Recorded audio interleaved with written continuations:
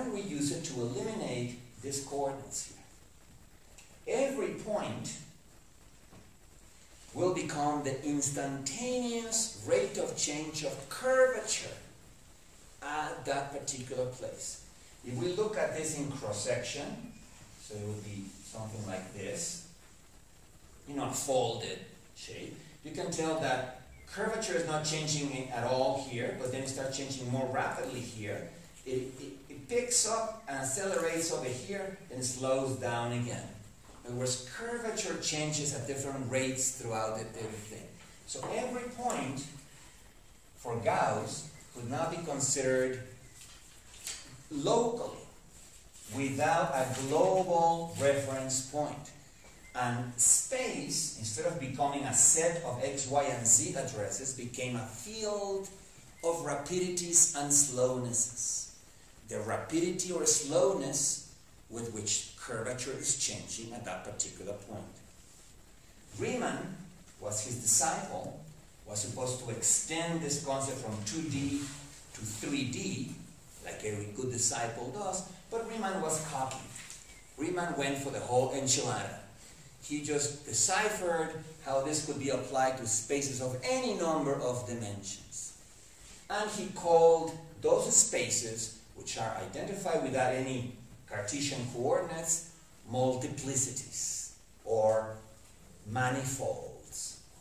Now, Deleuze takes these ideas because Bergson had already taken ideas from Riemann, Husserl had already taken ideas from Riemann, so you already had, there was a series of philosophers that had found this distinction very important, but Deleuze is the one that uses this new idea of space, and I'm going to explain you how in another class, to conceive, to say, well, this is actual space, but this is virtual space. This is the space of virtuality, the space that does not have any global set of coordinates. But physicists did too.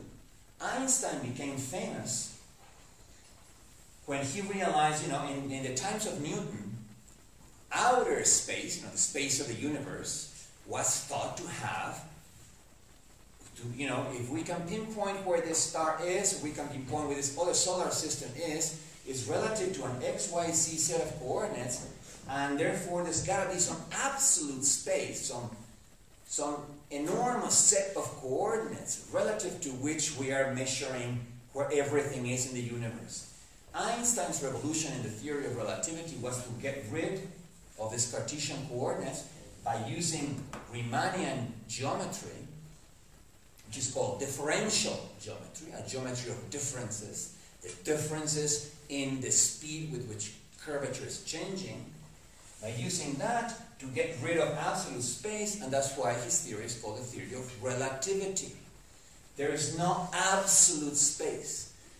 And you can study space exclusively with the values at every local portion of space by using this type of geometry.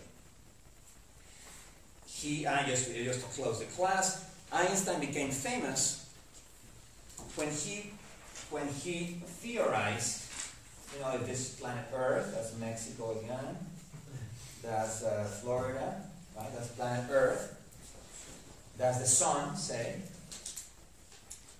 and these are two stars that are on the other side of the sun, that are farther away from us of the sun. Now, and of course it is the Earth that's rotating about the sun, but let's assume, right, for the sake of clarity, because I'm running out of space here, that it is the sun that's rotating. Doesn't really matter for our purposes here.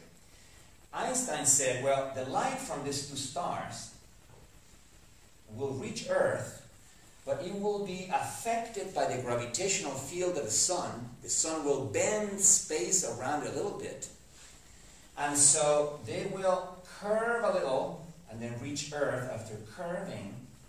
And so if we take a photograph of the stars at night, they will be separated by a certain amount of space. But then if we take those same photographs during the day, they should be separated by a wider amount of space, because the space is curved around the sun.